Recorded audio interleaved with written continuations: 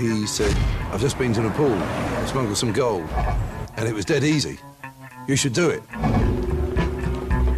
Carrying 4 stone of gold is a lot easier when you're charged with adrenaline. We were rushing, we were buzzing from the excitement of, you know, being in the presence of some serious gangsters with guns. Looking back now, I think they knew full well what they were going to do to us. They were going to sacrifice us.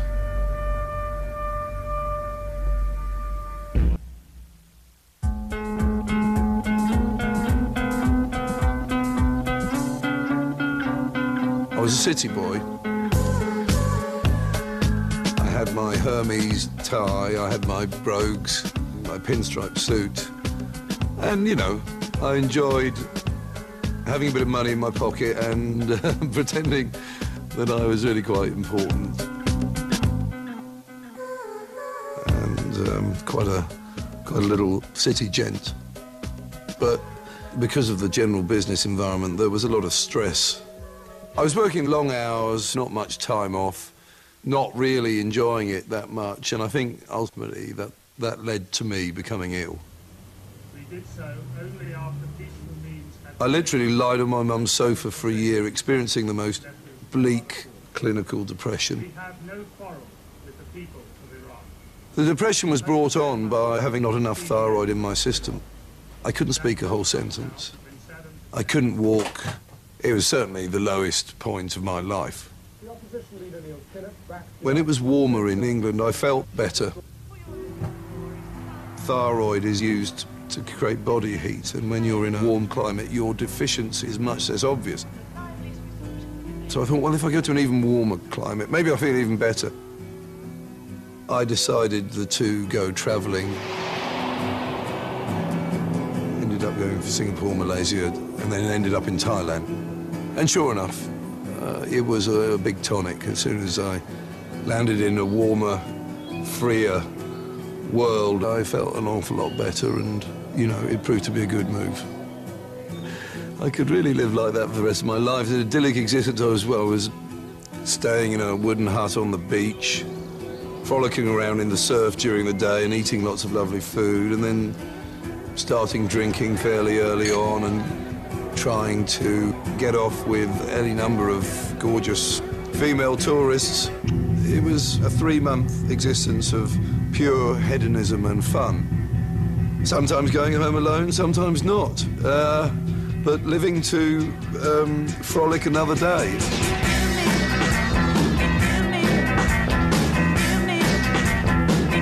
It had all the elements of a sort of dreamlike existence for a young man who wants to just get stuck into a few adventures. And that's exactly what I ended up doing.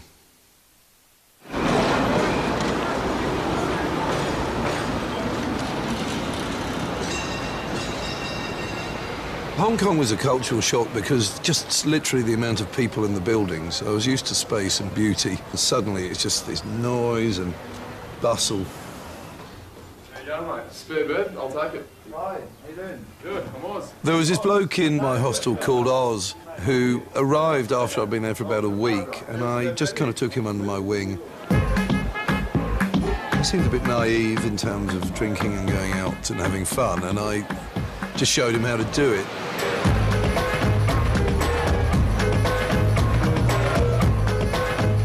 I was no expert, but we went out drinking and he soon picked it up, actually. He was a very good student. And we soon became very firm friends.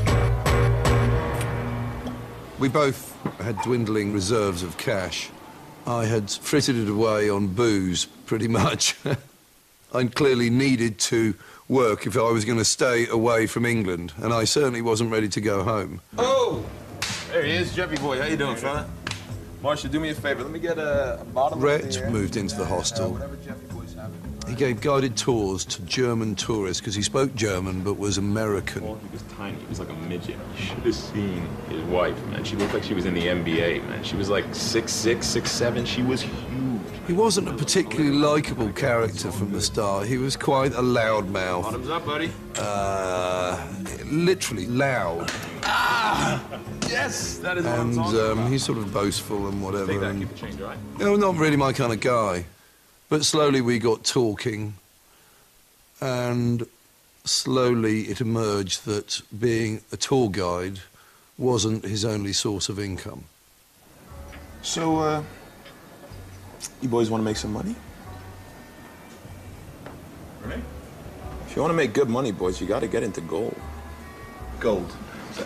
What, get into it. He revealed that he had been taking some gold over to Nepal, and this sounded like extraordinary. What on earth are you doing? All you got to do is take the gold on a plane, spend the weekend in Kathmandu, take a look at the mountains, fly back Monday. Exotic. Yeah, good. Nice. Yeah. And that he was going to do it again, and that there were spaces for other people to go with him if I wanted. You know the guys at the airports, custom officials, that sort of thing? They're all in on it. Every single one of them. It just sounded frightening, scary, involving people I didn't know in countries I didn't know, and that it could go horribly wrong, and I wasn't in that desperate a situation. Listen, fellas, take it or leave it. Leave it, thank you. What about you, Oz? Well, mate, I'll think about it, and, no. It's all good, boys. I'm not going to twist your arms.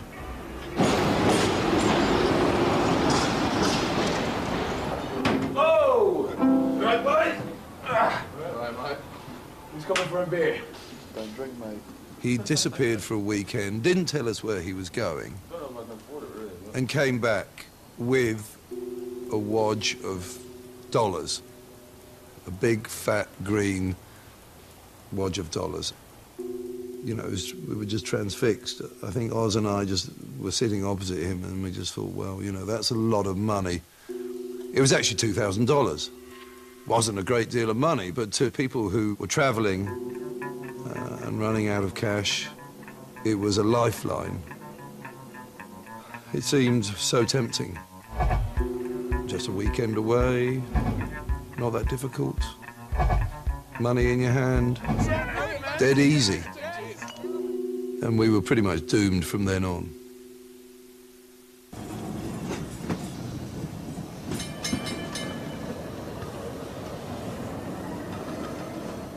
Oz and I approached Rhett and said, we're on for the next run. He was pleased, and he said the next phase was we had to go with him one evening to Chungking Mansions, which was a notorious tower block where all sorts of nefarious activities went on. So one evening, Oz, Rhett and myself went downtown and met the fourth member of the team.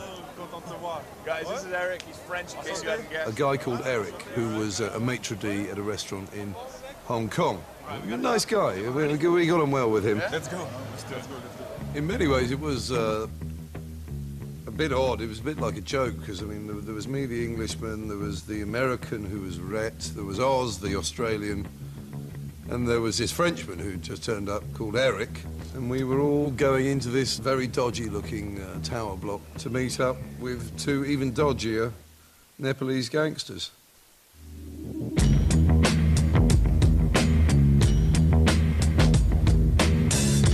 It was rather exciting because I'd heard about this place but never been there, and it had quite a reputation for being a centre for prostitution and smuggling, and, you know, you could hire a room by the hour, and this was one of those places where dodgy deals could be done and no questions would be asked.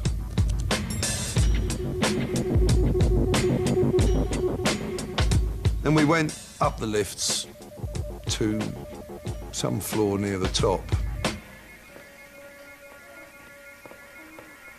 to meet up with two Nepalese men who had been waiting for us.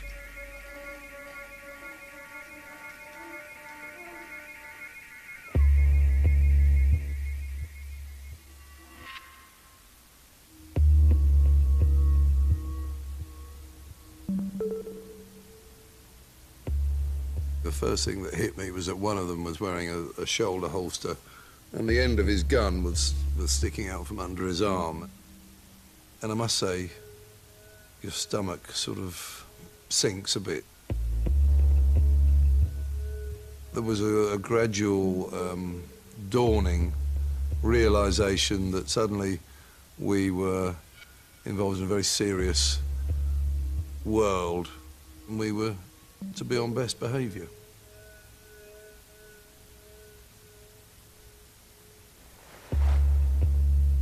They had one multi-pocketed denim waistcoat which had $400,000 worth of gold in it.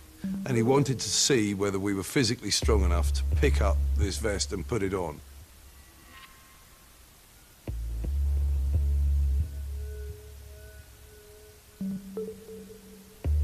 It weighed over 4 stone.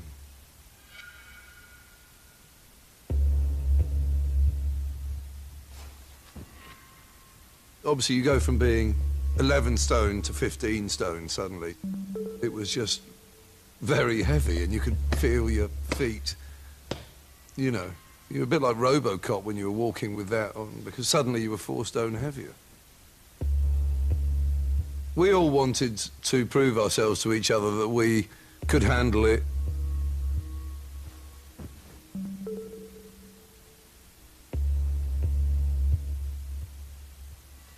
But, you know, we were all physically strong enough. We all managed to do it, and we satisfied them that we would be good mules. My only question was... What happens if we get caught?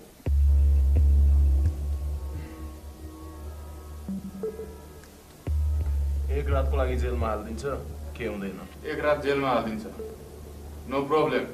Nothing, man. Sent home, deported, 1 night in prison, that's it. So it seemed there wasn't any real downside in this. 1 night in prison, I mean, we can all deal with that, can't we? Too bad, right? We had a good drink that night because we were rushing, we were buzzing from the adrenaline of agreeing to do this.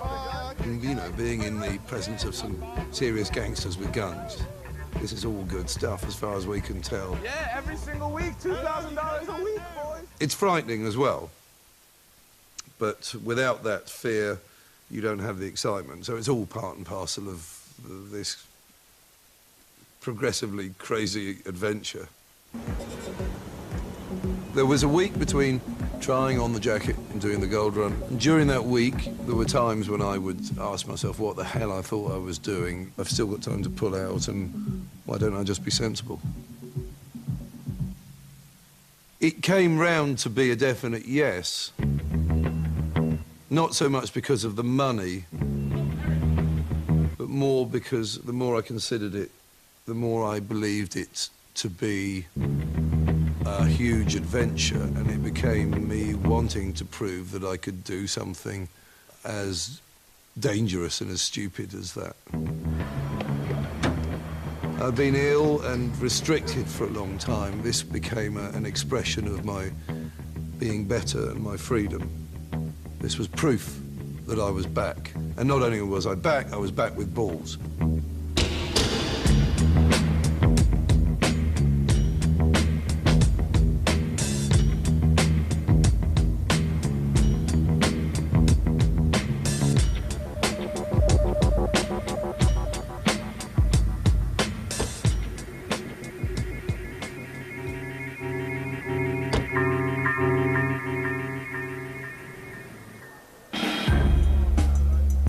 The plan was to arrive at the airport, check in, go through to the departure lounge, and there somebody would meet us and hand the gold over to us in the toilets. There was a lot of nerves at this point. There was tension. We're sitting around waiting, thinking, you know, where is this guy? You know, the first group of people on our plane have got on a coach and have driven across the tarmac to the plane, and still this guy isn't here. You know, it's like, what's happening? And you think, are we being watched? Do people keep an eye out for people who look nervous?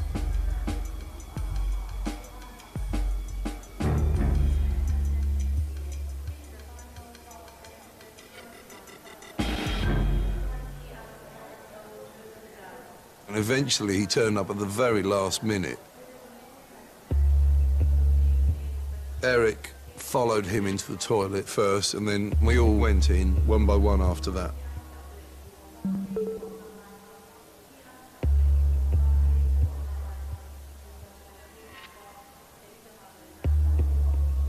I was almost forcing myself to do something which was against my nature. I was, you know, just a middle-class kid backpacking around, suddenly doing something totally illegal, which was probably the first major illegal thing I'd done in my life.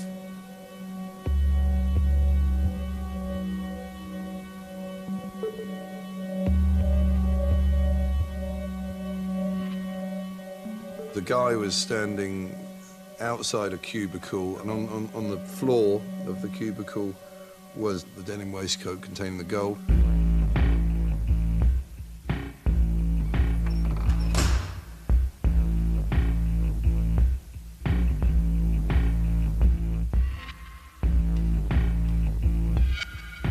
We had to wear jackets and shirts in order to provide 2 layers to conceal what we were carrying beneath.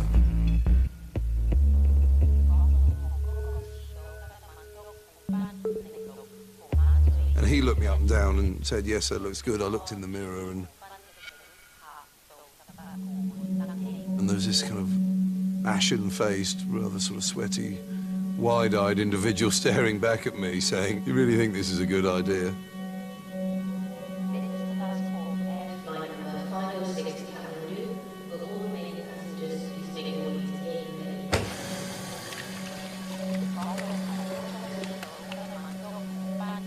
That was the dawning realization that there was no turning back now, and it was going ahead. It was just an intense fear, primarily.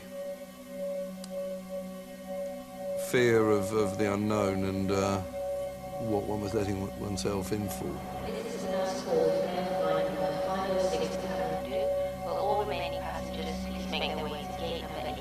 Ready?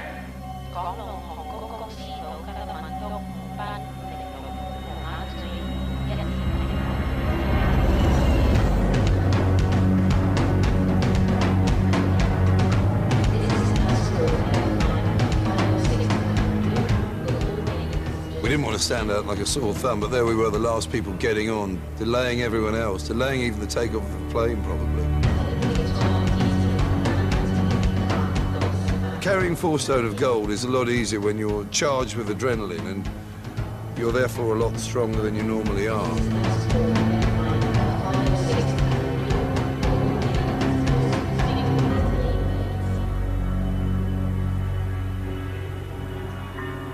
I have some vague recollection of Rhett saying that he felt that he was carrying even more than usual. And that was really the only indication that perhaps we were carrying right up to the maximum of what could possibly be taken by someone.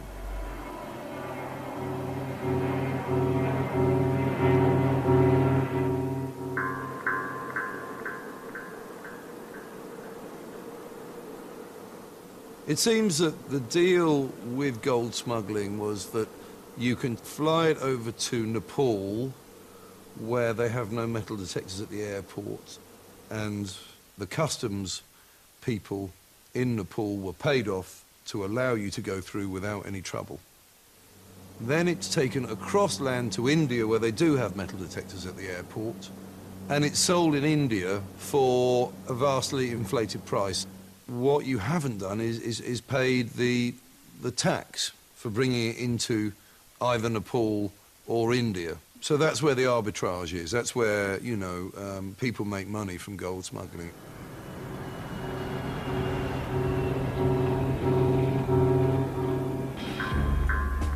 We get off the plane and it's hot. It's right in the middle of the day and you're hit by this wall of heat, and obviously we're not really appropriately dressed. So we're kind of sweating. When you add to the fact that we're obviously quite nervous as well, we're sweating quite a lot. But anyway, we go through, we queue up, and well, passports are fine, we hand over the money, and then we go through these big double doors into the customs hall. And it is bustling and noisy, and there are 4 gates, which consist of a table and somebody searching people's luggage. And suddenly, Rhett stopped and looked puzzled, and I thought, what, you know, what's the problem here? Okay, stop there. Okay. The problem was he'd been told to go through gate 4, but the usual guy who manned gate 4 wasn't there. It was a woman in a purple sari. This has worked every single time. I've done it 3, 4 times. It's been the same guy every single time. And it's not. I blame you entirely, you fucking idiot. I didn't twist your fucking arm. Get you to take the gold across, all right? You wanted the money. Shut up. Don't talk about fucking... There was literally an awful, I don't know, 3 or 4 minutes. It dragged on forever, whereby we were just sort of trying to look cool, but not moving, and therefore attracting more attention to ourselves whilst trying to have these conversations. Well, what are we going to do then? We can't just stand here. Rhett, what's the fucking idea? Fucking deal is all I know is not the same fucking plan is. Stood here like that. And eventually, Bunch of dickheads. we looked over to the woman in the purple sari, and she could see that we were struggling, and she just sort of... 4 waves, what does that mean? 4 waves, what does that mean? Do you know it? Of course I don't fucking dress, know. I know the one size. guy. I told you, you got a better idea? No, of course I haven't got a fucking better idea. It's not my idea. If you don't have a better idea, then why don't you shut the fuck up? Okay.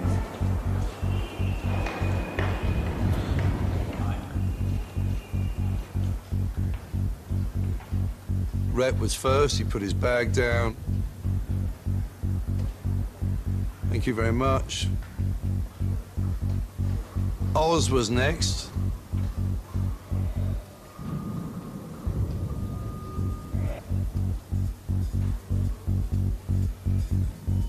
I was last.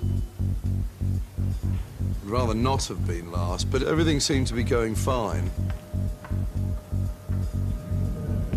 Until suddenly, on the other side of the customs hall,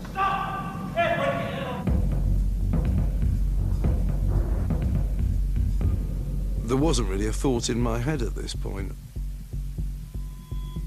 I just sort of couldn't really take on board what was happening, but there was this little guy with a moustache. He grabbed Eric. My worst fears are kind of being realized. He gets out a metal detector, and it goes off with a noise like a car alarm.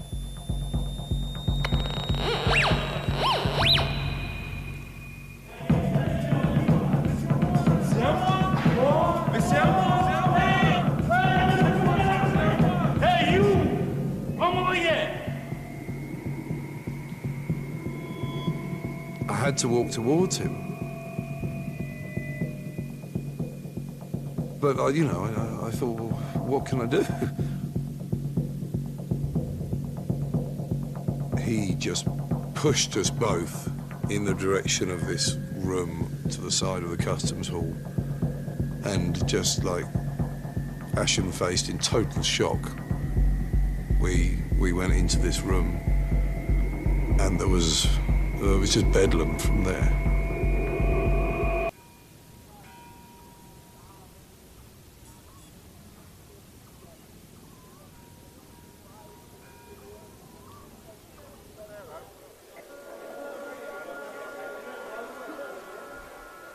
Whilst Eric and I are sitting in this room, Oz and Rhett have walked through and are on the other side, waiting for us to come through. You gotta check out the monkey temple while you're here, man. Yeah, right there. Do they have elephants or?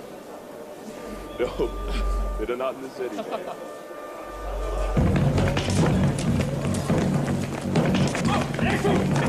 Get the fuck off me! Whoa, whoa, whoa, whoa, whoa, whoa, stop! But instead of us coming out, it was 4 or 5 armed policemen coming out. 저기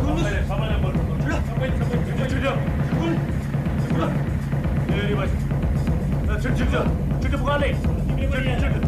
저기 뭐가 안 돼?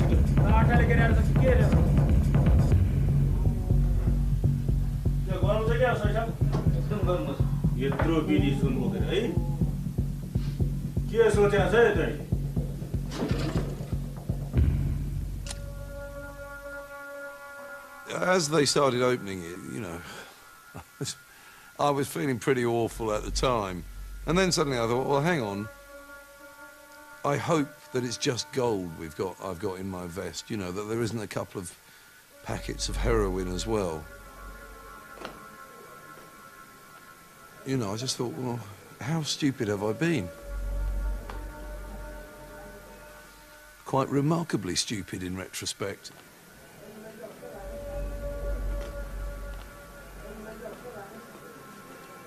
Thankfully, though, there was no sudden appearance of any packets of white powder. Whoa. Oh. We had never seen the gold before, obviously. We'd only felt how heavy it was. And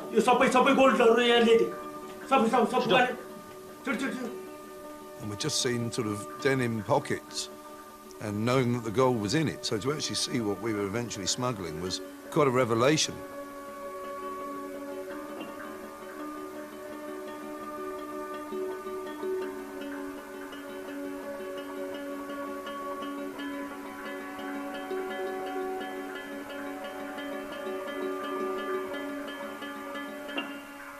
And it was quite a revelation to the customs officials who were gathering around.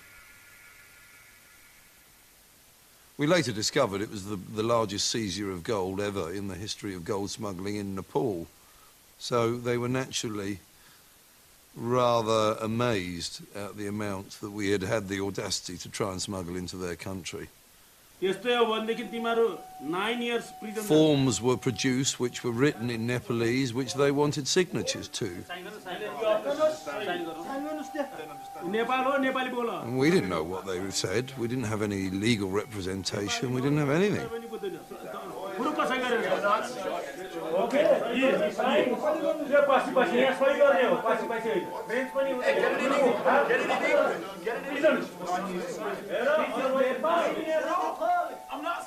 But you know, with people shouting angrily in your face and thrusting a pen at you, you don't want to cause unnecessary trouble, but you don't want to sign your life away. In the end, we signed them because we didn't want to be seen to be causing trouble.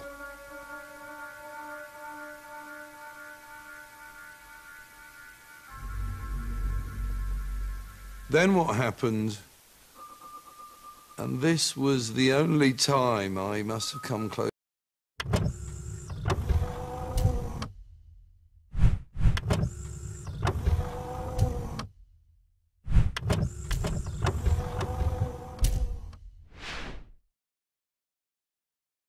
To, I suppose, emotionally, this was a very difficult moment. I've never been in handcuffs before, and they were big, rusty, very third world handcuffs. That was just a powerful, symbolic act of putting on handcuffs.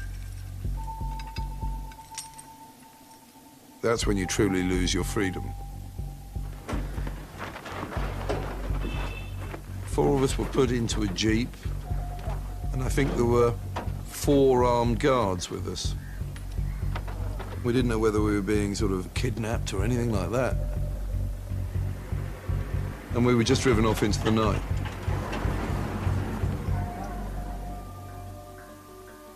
It was dark and we couldn't see the country that we'd landed in. We eventually pulled up outside this sort of wall. We were pushed through this hole in the wall, all 4 of us, and we were in prison.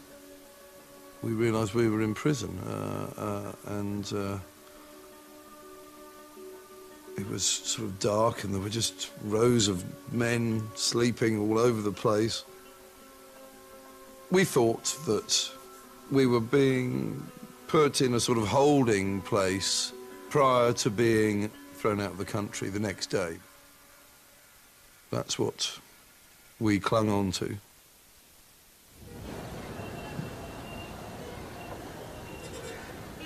Strangely, I slept incredibly well. It was an exhausting experience the whole day, and by the time we got there, I shut my eyes, and I did manage to sleep, and woke up the next day, you know, surrounded by this hubbub of being in the middle of a prison. I just could not believe I was there. I sort of woke up and thought, well, what's going on here? Oh, right, yeah, I was arrested last night for gold smuggling. I've been slung in prison. Here I am. There was a call from the front gate, and we had to get back into a jeep with some more soldiers in, and we were driven back to the airport.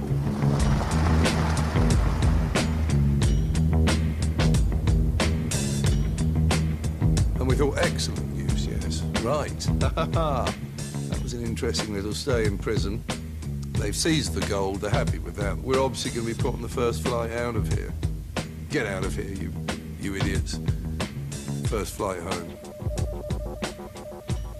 But when we got to the airport, we were taken to a building on the airport grounds which had a sign outside saying Customs Court.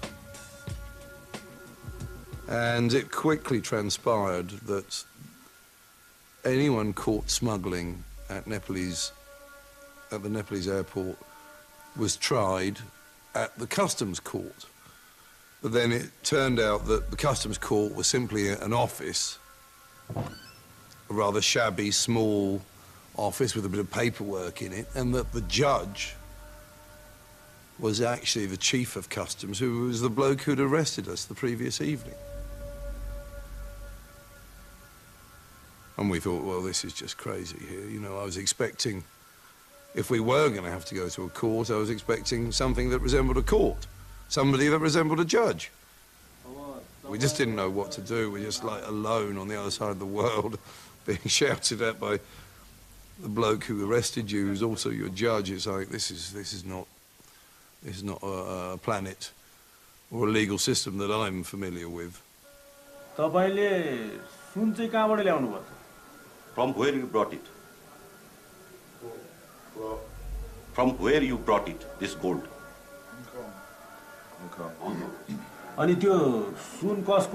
There were some questions about, did we know whose gold it was? I don't know. We just take the gold, pick it up in Hong Kong, take it to Kathmandu. We find out when we get here who we give it to.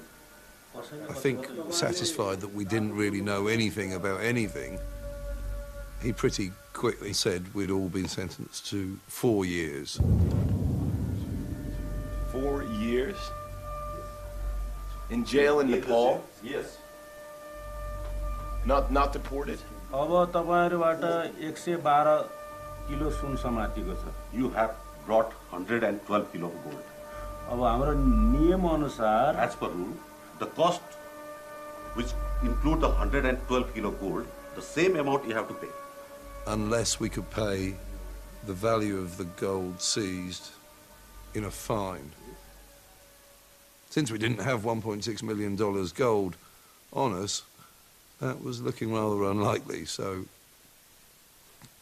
stunned, shocked, and still in a state of sort of disbelief, we were taken back to the prison to begin our sentence.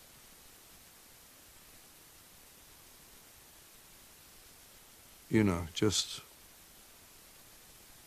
unable to really comprehend what had happened to us in the previous 48 hours.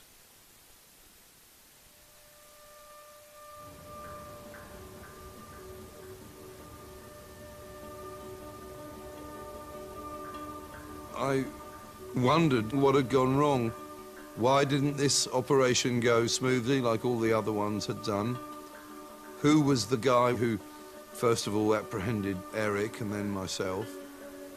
Why did that happen if everyone was paid off? We were later to find out that, you know, there were other things afoot. But at that time, we had not a clue.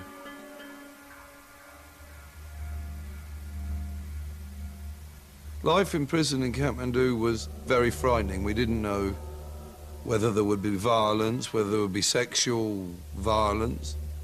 It was a prison that just had everything from murderers and child molesters and rapists, thieves, drug addicts. The whole range of criminality was there. On the first or second day, I was introduced to the only other white guy in prison. He looked simply quite extraordinary. He looked like some sort of wizard from another century. And he talked in riddles. He talked in total gibberish, basically. I discovered that he had been a gold smuggler, had been in for nearly 4 years, and had gone mad. This was particularly frightening because my greatest fear now was, I don't know, depression or being cut off from your friends and family. You know, you don't know where that's going to take you mentally, and it seemed to me that here was potentially the future of me, just bonkers.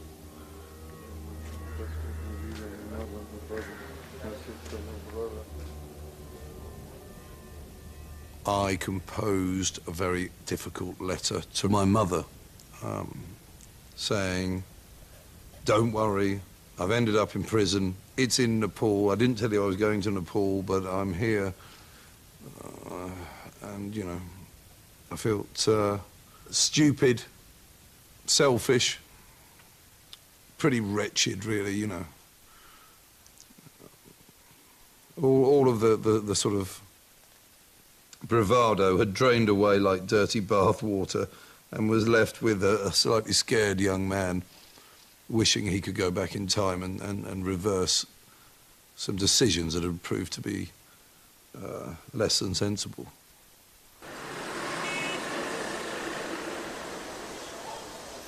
After 3 or 4 days in prison, we received an American visitor who asked to speak to Rhett. And his name was Ian, and he was somebody that Rhett had met on previous visits. So how's it going, man? How's it going? I'm in Nepalese prison. Pretty fucking shit. Brought you some stuff, though, from our friends in education. What you got? He worked for the Nepalese gangsters, and he brought with him food and bedding, and basically his message was, anything's possible in Nepal, we know who to speak to, we'll pay a couple of people off here or there, and, you know, money talks, and we'll get you out. There was an enormous sense of relief and excitement and hope that, you know, we hadn't been forgotten about.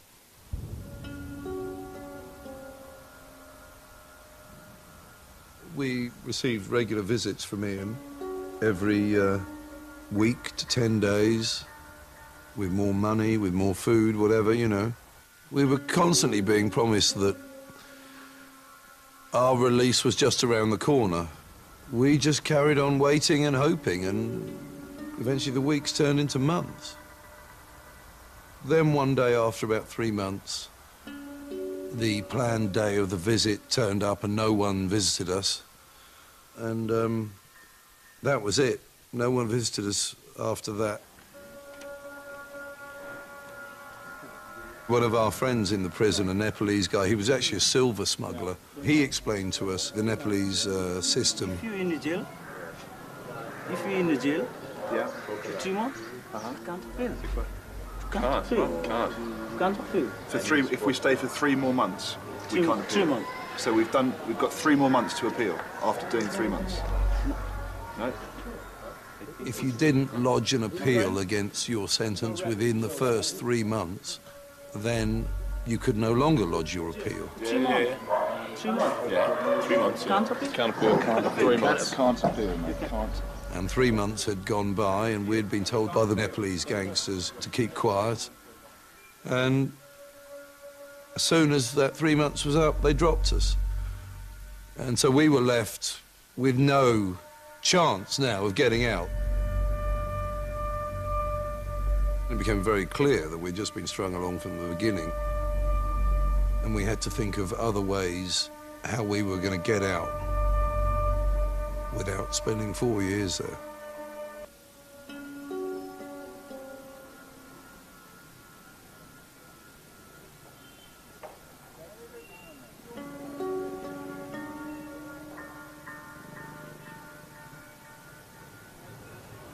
Uncle Tony actually wasn't an uncle. He was something like a second cousin, but he was always an uncle to me.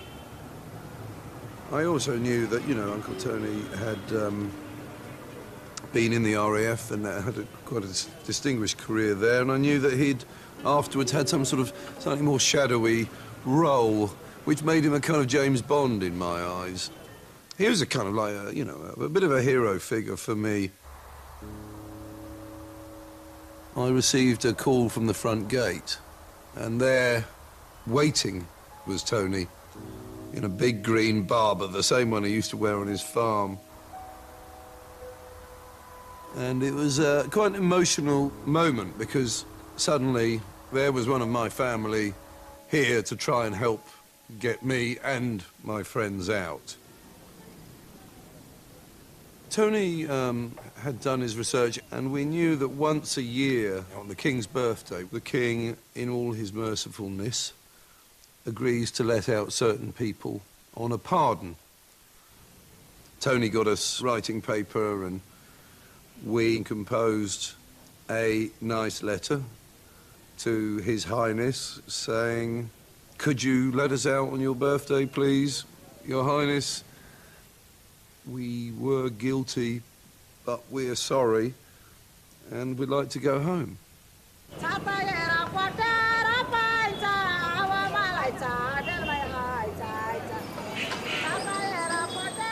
Tony's role was really to act as our representative on the outside. You know, we just wanted Tony to meet as many people as possible. We didn't know how any one contact might be able to help us, but we understood that if you were going to get out via writing to the King, you had to have political support on the inside. And so Tony met up with an interesting guy called Lucas. Lucas, it transpired, was an American who worked with the Nepalese gangsters. In fact, he was closely involved in organising the greasing of palms of the customs officials at the airports in Kathmandu.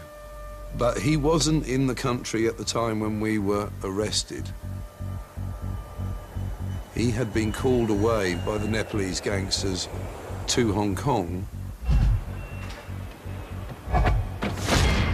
So whilst we were heading for Nepal, Lucas, who would normally be overseeing the bribing of the customs officials, is arriving in Hong Kong. Lucas pretty soon realised that we had been set up. They invited him over to Hong Kong so that he didn't meddle in our arrest. Our arrest was planned from the start by the two guys that we had met in Chungking Mansions. They packed us to the gills with as much gold as possible and told the Chief of Customs that we were going to be arriving. And the deal was, if you inform on any gold smugglers in Nepal, you get 1/4 of the value of the gold seized. So the more you put on your gold smugglers, and the more money you get. We end up spending 4 years, and they end up extremely wealthy men. It felt pretty bad when we realised we were the victim of the setup, but it felt pretty good as well, because suddenly our chances of getting out increased quite significantly. Lucas had contacts, or so he claimed, at, you know, pretty much every level of government, right up to the Prime Minister and then beyond. He told Tony on that first meeting that he was very interested in helping us get out, and he would do everything in his power to get us out, despite the guys who got us in. It was December the 17th, and I remember the cry of English from the front gate. There was the English vice-consul from the embassy. She said, I don't know how or why, but I've come here to tell you that we've been informed this morning that you're going to be released on the King's birthday on December the 29th. And, I don't know, I mean, it was just an extraordinary feeling. I then had the rather pleasant task of going back inside the prison, gathering Oz, Eric and Rhett around and telling them that we were getting out.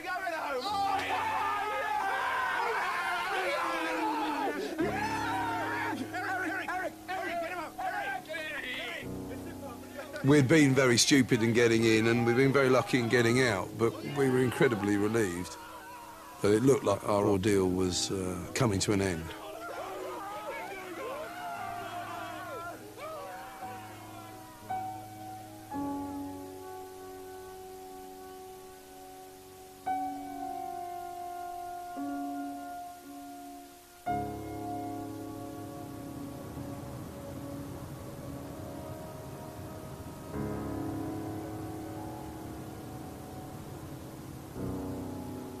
I went in search of adventure, but the plan for proving oneself had gone about as dramatically wrong as it could have gone. I still dream. I have regular dreams where I've tried to smuggle again, and I've failed again, and I'm back in prison, and I'm counting the days again. And it's never a particularly nice dream.